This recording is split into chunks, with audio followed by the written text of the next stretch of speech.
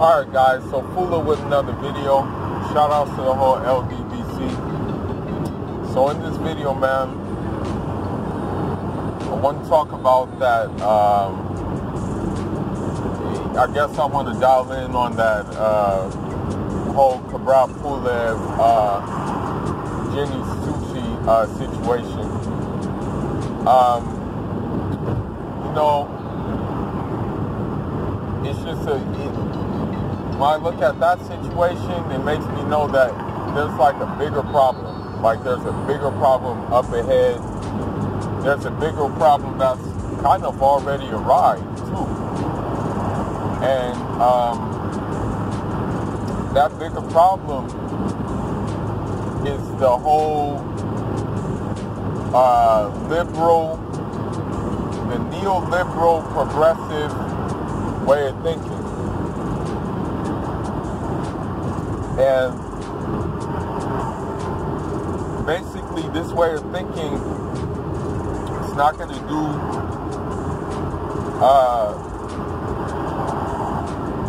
let's just say regular men, and especially regular men who are black, any good, you know.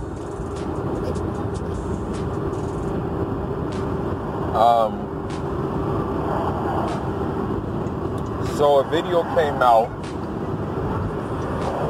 Well, first let me talk about, like, for those of you guys who don't know, you know, a reporter, a boxing reporter, her name's, Jenny Sushe. She's actually suing a professional boxer for basically making out with her and filling her up without her consent. So, you know, he already got I think he got suspended. His boxing license is suspended or something like that. And, you know, they're taking it serious. You know, she's looking for, of course, financial compensation for this act. But, you know, at first I was going to do a video about that, you know, just that act alone. And just go off of, oh, he shouldn't have done it, and, oh, you know, he needs to chill out, and stuff like that. But, ironically, a clip came out, two clips came out, two telling clips came out. One clip showed the Jenny Sushe giving his team a lap dance, you know, or giving one of his team members a lap dance. And this is, mind you, prior to the interview. A second clip came out where Kubrat Pulev, after the fight, he was taking pictures with, you know, his fans and stuff like that. And she actually came up to Kubrat Pulev and gave him like one of those hugs, like one of those side hugs, you know. And she asked for the interview, but he's like, you know, give me like 10 more minutes. I just need to take pictures with my fans. You know, that's what happened. So with these new details, basically, one has to ask, was he really at fault? Or did she make him, or I should say, lead him on to believe that, you know, those exchanges were welcome, judging by how she carried herself before that interview. And, you know, I look at this situation, man, and I say to myself that, you know, it kind of bottles down into that whole Me Too movement, you know, where these women come out of the woodwork and say, oh, he did this to me, oh, he did that to me, oh, such and such did this to me, you know, and it's happening more and more with high-profile athletes and even low-profile athletes and even low-profile celebrities as well.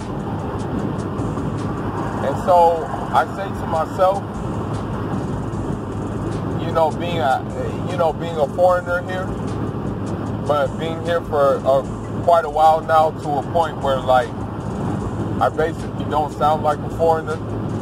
But mind you, when I came here, trust me, I was fresh off the boat. You know, I'll be honest with you. But anyhow, when I look at these situations and stuff like that, it makes me that much more closed off to people. Because you don't know what their intentions are, especially the opposite sex. Now, I'm not saying that, I'm not going over that effer bitch or nothing like that. Nah, I'm not with that. I believe in respect and courtesy when it comes to women folk. That's how I was raised from a tribal perspective. But at the end of the day now, though, even if I see a woman that I like or something like that, I'm it's getting to a point now where you can't even make an advance, because she may say, oh, he was harassing me, or oh, he was doing this. Like, that's what kind of climate we're in now, man. Really and truly. Like, and I look at this incident right here, and I think to myself, like, damn, man. So now, when it comes to the neoliberal agenda, which includes feminism, LGBT rights, and all of that stuff, they're getting it to a point now where, like, it's okay for a woman to, like, give off, like, indications that she's interested, but it's wrong for a man to act upon that. Now, I'm not saying that Kubrat Pulev should have did it, especially that it was on camera, mind you. But that's what it's coming down to now, man. I guess they think, like, women's empowerment means that you get to do what you want to a guy. Basically, you get to bait a guy into something, and there may be consequences for baiting him into something, but you want to blame it all on the guy. It's all bad, man. And so that goes, again, it goes into that feminist thing, man. It really goes into that, man. And so, that's why it's like to a point where,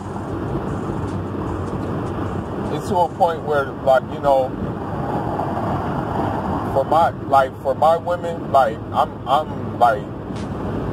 actually dead set in, like, just going back home to my village and marrying a woman there.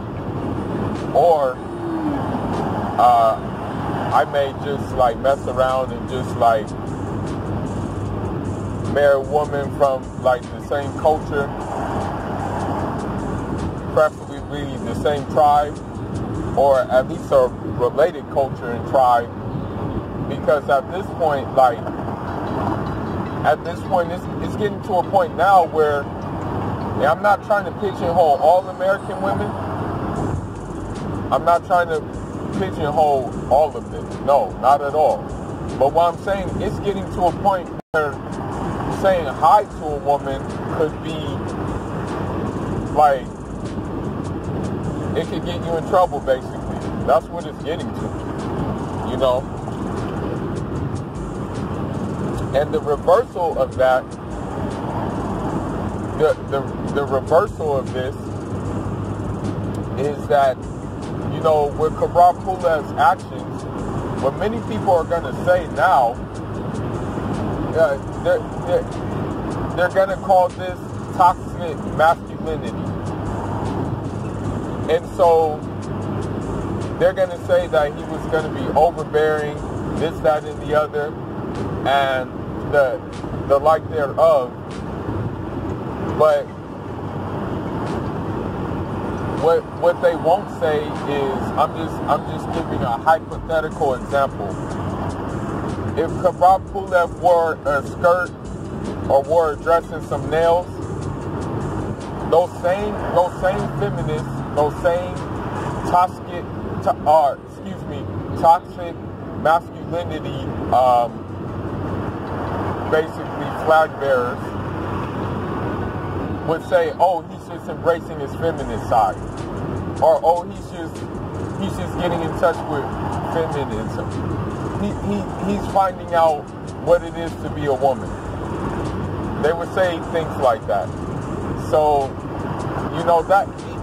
this is just a bigger picture. I'm looking at the bigger picture of this incident, and I'm just saying, man, this is what these liberals want. You know, I'm not trying to do an over exaggeration or reach or anything like that, but it's really aimed at.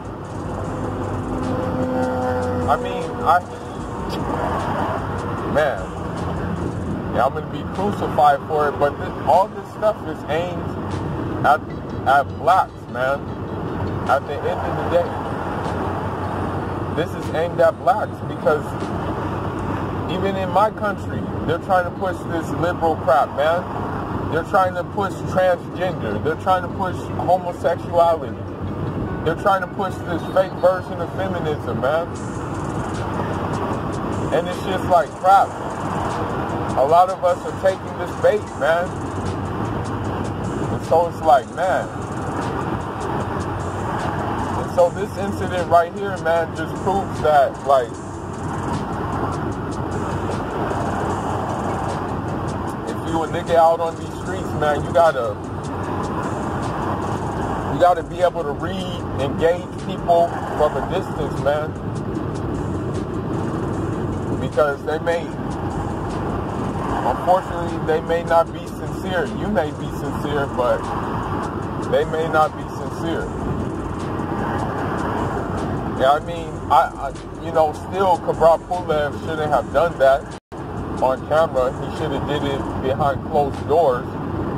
But after that lap dance,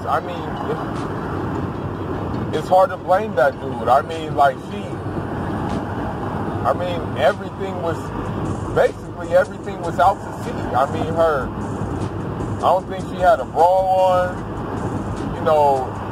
Boobies were grinning, meaning her nipples were hard, the cleavage was out. So yeah, man, it's